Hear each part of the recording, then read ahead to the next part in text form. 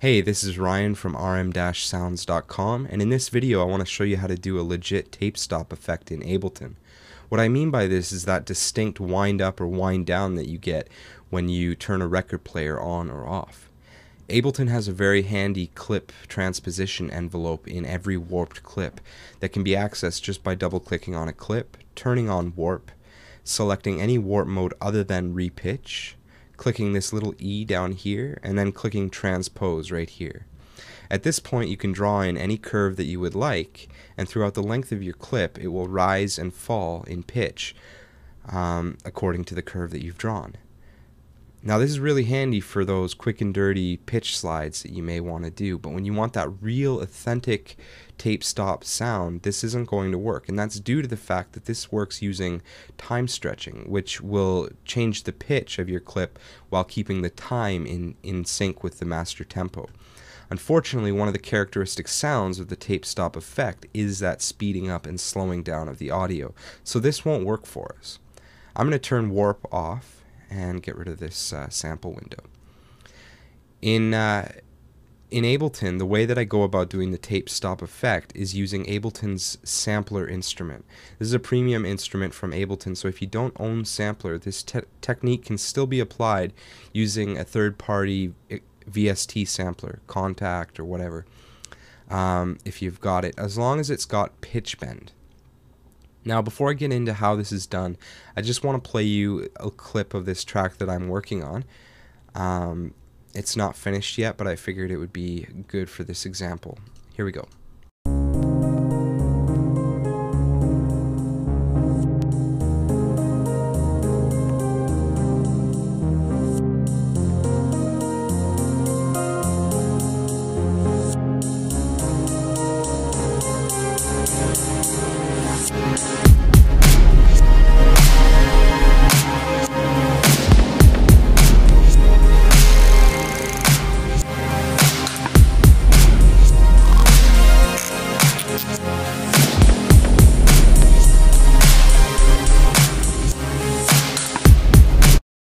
So there you go. I think the perfect spot for the tape stop effect would be in the transition from one section to another. Perhaps one bar right about here. It would be awesome to have a little bit of a pitch down tape stop effect. So the way I go about doing this is to isolate the area where you want to do the actual pitch drop and isolate it from the rest of the audio track. And I'm going to do this by pressing Command J after I've highlighted it. And what this has done is consolidated that one bar. So now if I double click on it, you can see it's cropped the ends, so there's nothing in that clip other than the one bar of audio. And then what I do from there is I insert a new Midi track and I drop a sampler onto that track. And then I drop that one bar clip into the sampler, and once you do that, you can delete it from the audio track.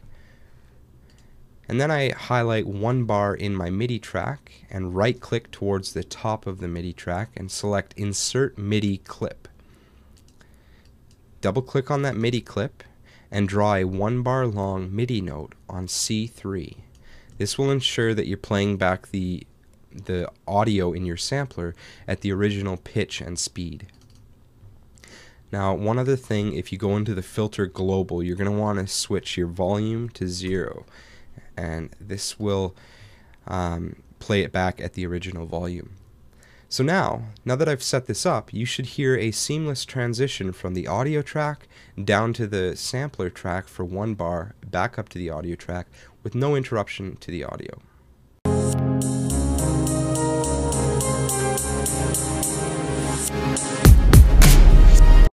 Perfect.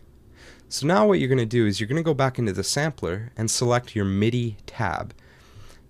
In the Midi tab, you will see a parameter called pitch bend range, and you're going to crank that all the way up to 24 semitones. Close it back down, open your Midi clip, and if you don't have your envelopes box open, you click this little E down here, and you can see right up front there's a pitch bend button that you can click on. It's pretty self-explanatory. From here we're going to just draw in a little pitch bend down. not too far, maybe about there. But what I'm going to do is I'm going to draw sort of an exponential curve. I find it gives a little bit more of a realistic effect rather than just having a linear line from one point to another. And it's a shame that Ableton doesn't support curves, automation curves. I'm hoping that'll show up in Ableton Live 9. But anyway, we've got a nice curve here that'll start at the original pitch. Actually, it has moved off a little bit.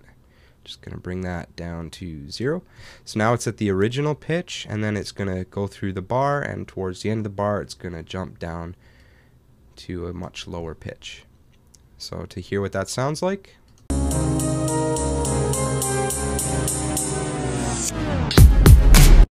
very cool. Sometimes, depending on the audio you're working with, sometimes it's cool to do a volume decay as well.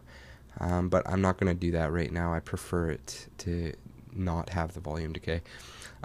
Anyway, once you've got the pitch bend that you like, all you have to do is freeze the track and then just drag the clip back in your audio track, and voila, you have your tape stop effect in the audio track.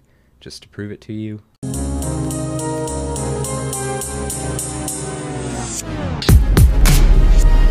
So there you go. Another quick example.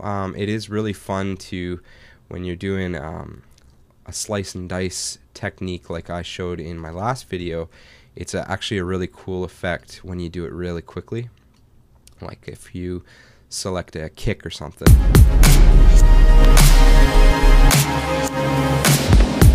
So right on the beginning of bar 27, if I do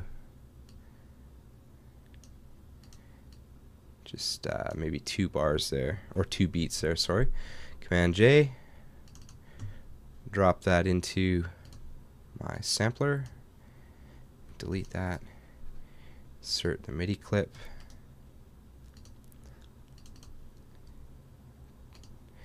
draw it in 1 bar on C3, open my envelopes, go to pitch. It's cool just to go down really quick and then bring it back up towards the end of the 2 beats maybe.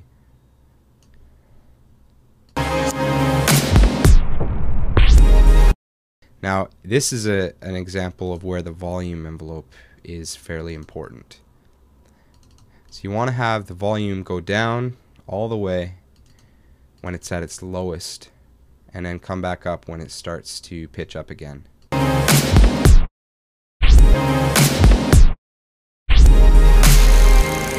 So it takes a little tweaking, but that's the general idea. So if I liked that, I would once again just freeze and drag back up. Then I can delete this track, and I got my pitch drop.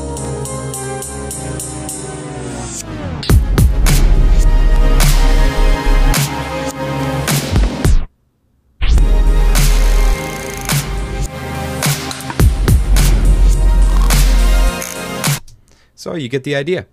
That is how to do a legit tape stop in Ableton.